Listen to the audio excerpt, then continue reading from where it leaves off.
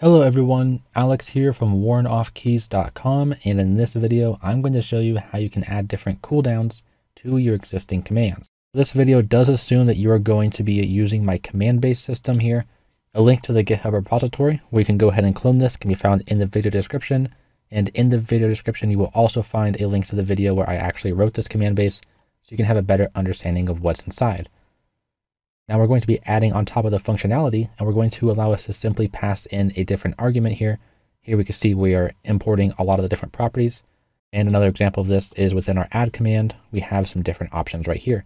We're going to actually pass in a cooldown that will make it so the users can only run a command once every certain amount of time. This could be 5 seconds, 10 seconds, whatever it might be. Real quick, I want to mention that if you need any help with any of the code found in this video, you can leave a comment down below, or if you want a faster response, you can join the Warn Off Keys Discord. We have a bunch of people constantly joining in here. A lot of people are talking within the channels and getting help with their code, and I'm frequently posting polls and trying to get more feedback from you guys. So if you need help with anything, go ahead and tag me within the JavaScript channel, and I'll try and get to you as soon as I can. So with all that said, let's go ahead and actually start writing some code. So I'm going to use this add command here, and if I run my bot with node index.js, I can then go into my tutorial channel, and I can run add 5 and 10. Now, of course, this just simply adds it up and tells us the actual sum, but I can run that again, and I can run that again, add 5 and 5. So I can just run this as frequently as I want. So let's say hypothetically we wanted an actual cooldown within this command, so I can only run it once every 10 seconds. So I'm going to go into my code here, and I'm going to add another property. This will be called cooldown, and I'm going to say 10. This is going to assume that the value is always in seconds.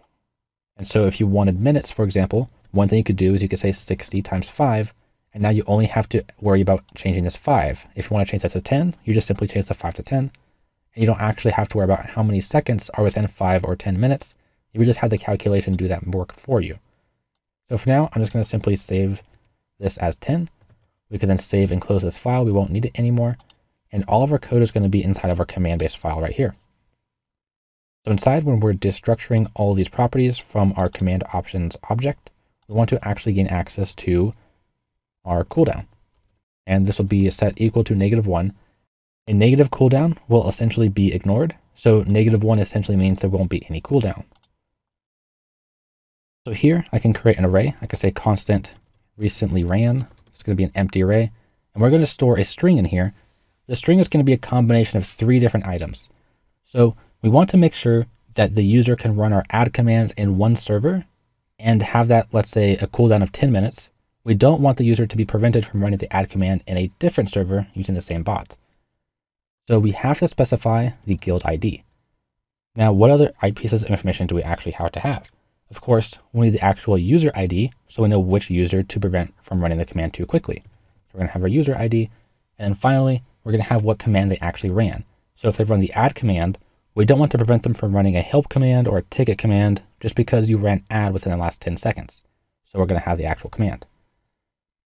Now, of course, these are just the names of the actual variables we're going to use, but we're going to want to get these 3 pieces of information with actual values and put them together as one string.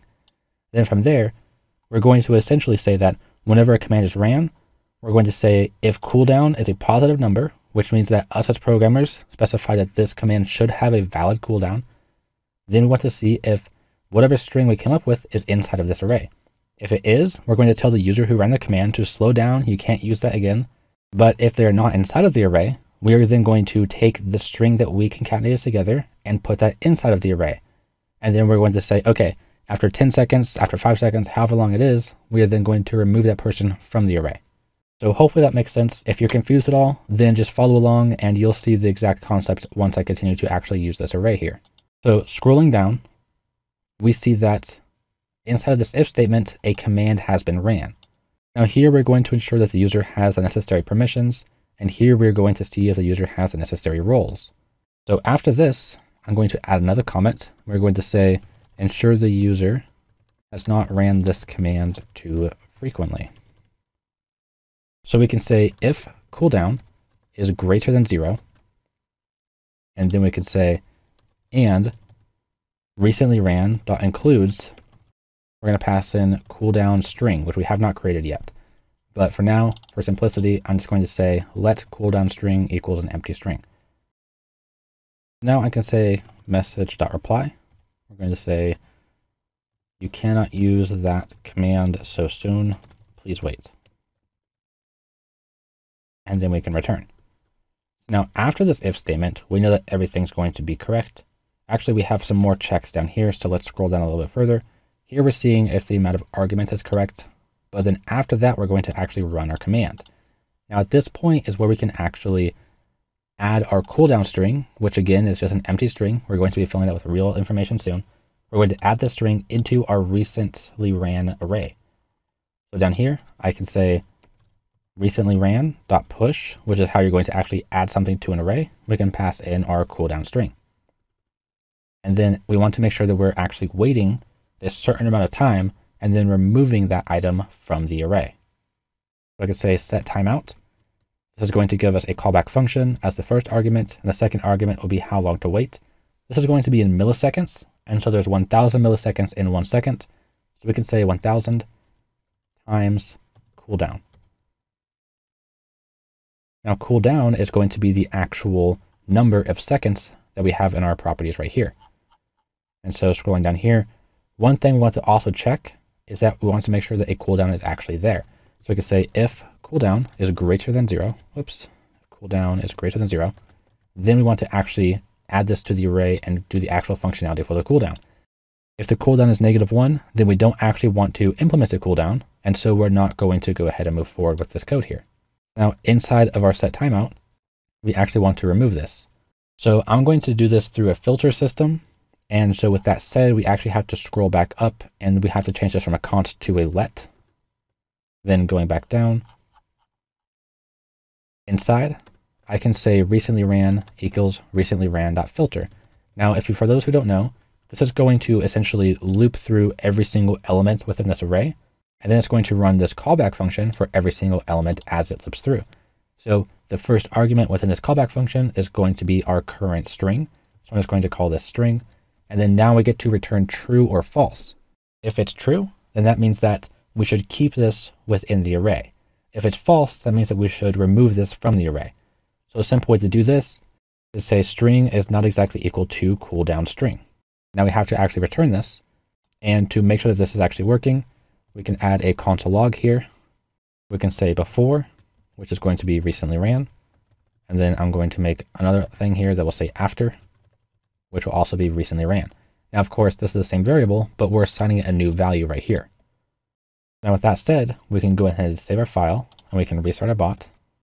Going back into Discord, if I run add 5 and 5, that works as expected. If I run add 10 and 10, it'll then say you cannot use that command so soon, please wait. Now, after waiting a few seconds, we see before is an array with an empty string in it, and then after is an array with nothing inside of it. So we see that empty string because if we scroll up, we see our cooldown string is actually empty right here. So if we scroll all the way up here, we can actually get the syntax we want. I'm going to copy this comment here, and scrolling back down, I'm going to paste it right here. So we have access to our guild. If we scroll up, we see that right here on line 88. We also have access to our member, so we can get the ID. And then we also have access to the actual cooldown value. So we have access to the 3 things we need. So the cooldown string, I'm going to use template literals to make this easier. We're going to say guild.id with a dash outside of the braces, and then another variable inserted as member.id, another dash, and then the actual command. So scrolling up, we see a list of commands here. Now, these commands can be just one single string, or they can be arrays. And so we want to make sure that we are checking for every single use case. If you have add and addition, we want to make sure that you can run the add command, and there's going to be a cooldown for both add and the addition command. So that way a user can't run the add command and then bypass the cooldown by running one of the aliases, such as addition. So with that said, at this stage, our commands array is always going to have a first index because we are actually converting any type of string into an array right here. And if you watch the video on how we created this command handler, you understand this.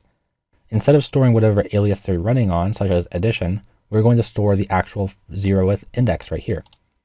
So scrolling down, under our braces right here, we can say commands index 0. So now to make sure we understand what's going on, I'm going to console log this. So cooldown string And then I'm going to save this, and if we restart the bot, I can then go back into Discord and I can try adding 10 and 10. Now we see our cooldown string is the guild ID, we see the user ID, and then we see the actual function, which is add. Now if I try running this again, it says you cannot use the command soon, please wait. And then almost shortly after that, so this was just a coincidence, it happened to go past 10 seconds. And so before we see this actual string here, but then after it is no longer there. So now I can run this command again, add 5 and 5. And there we go, and now it works again. But just for demonstration purposes, if I were to add 20 and 20, because it has not been 10 seconds, it says you cannot use that command so soon, please wait. And so this is how you're going to add a cooldown system within the existing command base that we've covered within this series. Thanks for watching this Discord.js tutorial. If you want to learn more about Discord.js, consider clicking on the playlist you see on your screen now. If you need help, feel free to leave a comment or ask in the Worn Off Keys Discord, which can be found in the video description.